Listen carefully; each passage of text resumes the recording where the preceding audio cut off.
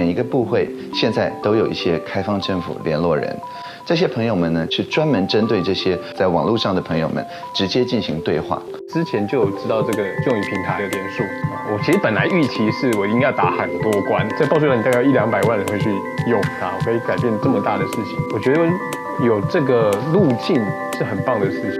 我们跟民众一起协作出来的东西，那被民众接受了，而且民众也看到政府的努力，那我觉得这个是跟民众互信是有一个正相关的一个关系。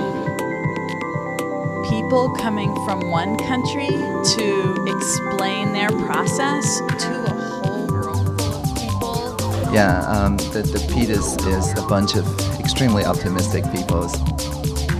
台湾的社会创新能够茁壮，立基点在于行政部门以及公民社会中间的互信与协力。刚开始我们是一个 NPO 非营利组织，那想要用非营利组织的模式来设立一个股份有限公司，各部会都来开会来沟通这些的光景当中，是一个很好的机会。对以前来讲的话，已经往前进了一个很大步。对今天我们要做新创、做社企这些的民众来讲的话，会是一个很好的机会。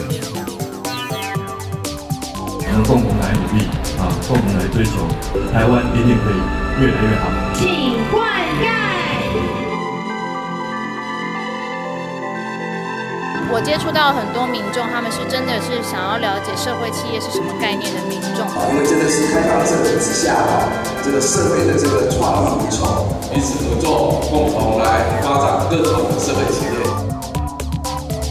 以前会觉得政府部门的公务人员好像他们其实很想听年轻人的声音，但是他们可能身边就接触不到这些年轻人。